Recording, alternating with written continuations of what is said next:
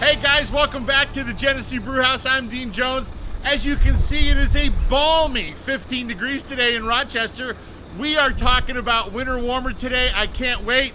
Winter warmer and a bourbon barrel. I think I've got a project. But right now, it's cold. I'm going inside. See you guys.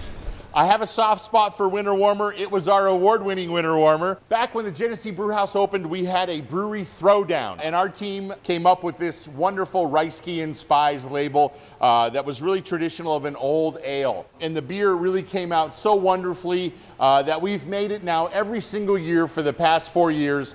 It's always sold out here at the Brew House with rave reviews. So I could not wait to make this beer and actually release it to you in the bottle. And it's really kind of cool because this is the biggest beer that we've ever done at Genesee.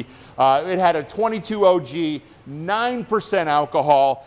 It came out exactly as we intended it to come out. Very smooth, dark, rich, warming, malty, complex. It smells and tastes of raisins and burnt chocolate, and it's incredibly drinkable, really, really smooth and clean. So excited to release this beer in the bottle. I can't tell you. It's out in the market now. Get it while you can, because this is definitely one to be savored. Remember, you guys, never trust a skinny brewmaster. I'm Dean Jones from the Genesee Brew House in Rochester, New York, a beer destination.